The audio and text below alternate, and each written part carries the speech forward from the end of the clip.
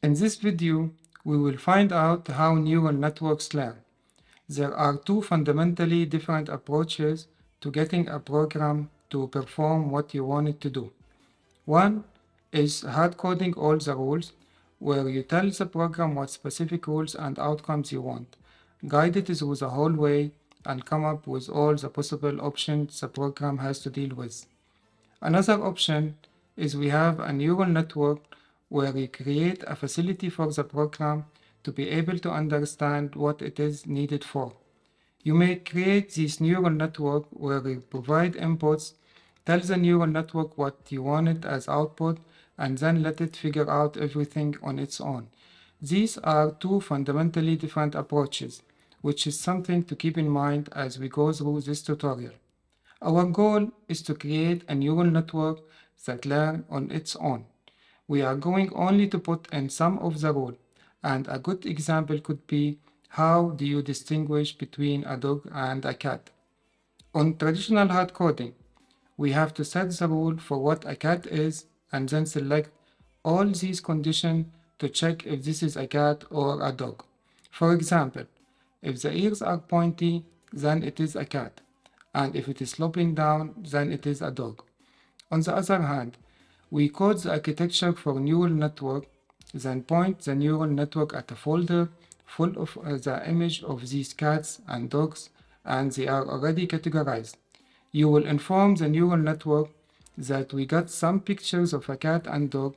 Go and learn what a cat is and what a dog is. Then the neural network will on its own understand everything it needs to understand. Next, when it is done, it will be able to figure out the future image if it is a dog or a cat. These are the two fundamentally different approaches, and in this part, we will slowly start getting into how that second approach works. So, without any further delay, let us get started.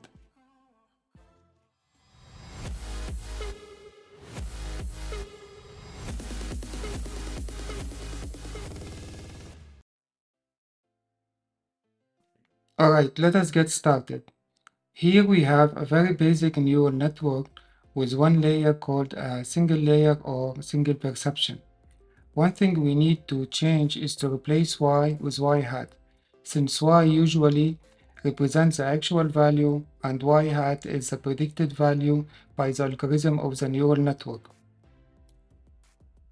The perception was first invented in 1957 by Frank Rosenblatt, whose whole idea was to create something that can actually learn and adjust itself, and this is what we are going to look at now.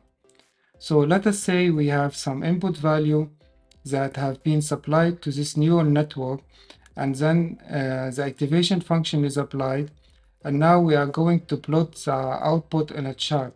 So there it is, our output y hat.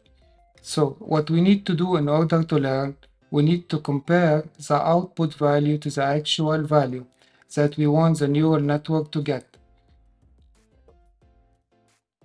We can see from this figure that there is a difference. And now we are going to calculate the cost function. The cost function is equal to y hat minus y squared divided by 2. There are many ways to get the cost function, but this is the most commonly used way. And the cost function tells us what the error we have in our prediction is. And our goal is to minimize the cost function, because the lower the cost function, the closer y hat to y, which means the closer the output to the actual value. Once we compare the values, we need to feed this information back into the neural network, which is called backpropagation, which we'll talk about in the next video.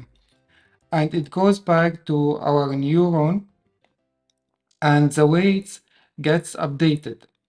Basically, the only thing we have control of in this very simple neural network are the weights, and our goal is to minimize our cost function. So all we can do is update the weight. And to make things very clear, let us look at some data in a simple data set with one row. In this sample dataset, we have the following independent variable. We have how many hours do you study, how many hours do you sleep, and how much you got on the quiz in the mid-semester. And the dependent variable, which is the predicted output, is what result you will get on the exam. The 93 is the actual value y. We will feed these input values into our neural network and get the output, which is the summation of the multiplication of the input value by the weight. After that, we will compare y hat to y, and then we will calculate the cost function. After the weight got adjusted, we are going to feed the same values again, and we are going to compare the output to the actual value. And then the cost function gets adjusted again. And then we change the weight again and calculate the output value. We keep adjusting the weight till we get the output value y hat equal to the actual value y, and the cost function is 0. Usually we won't get the cost function equal to 0, but this is a very simple example. So every time we feed that exactly same row into our neural network, we apply the weight, the activation function is applied, and we get the output value. Then the output value is compared to the actual value, and we see how the cost function is changing. Then feed that information back to our neural network and then adjust the weight. And then we repeat the same process with the same exact row. Up till now, we are dealing with one row. So let us see what happened when dealing with multiple rows. Here is a dataset where we have 8 rows or 8 observations. An epoch is when we go through all the reading in our dataset at once, and we feed our neural network on these values in one cycle for training the machine learning model. We will use all of the data exactly once. So every time we feed a row into our neural network, we are getting an output, and then we compare to the actual value. These are the actual values in blue color, and the output values are on orange color. And now, based on all these differences between the output value and the actual value, we can calculate the cost function as follows. Okay, which is again the cost function is equal to y hat, which is output value, minus the actual value y squared divided by 2, the summation of it. And now we go back and update the weights, and the critical thing to remember here is that the weight will be the same for all the rows. This means that all the rows share the exact weight, and that's why we took the cost function. And this was one iteration. Next, we are going to run this whole operation, feed every single row into our neural network, find out our cost function, and repeat this entire process again. The goal here is to minimize the cost function. And as soon as we get the minimum cost function, this means that the weights are adjusted, and we found the optimal value for the weight for this neural network. And this whole process is called backpropagation. So this is how a neural network is trained, and by this we reach to the end of this tutorial. As you can see, the whole process depends on finding the predicted value, compare it to the actual value, and then calculate the cost function. After calculating the cost function, we feed this information back into our neural network and we adjust the weight. After that, after we adjust the weight, we have to run this whole process again, calculate the predicted value, compare it to the actual value, and calculate the cost function. We keep doing this process until we get the minimum cost function.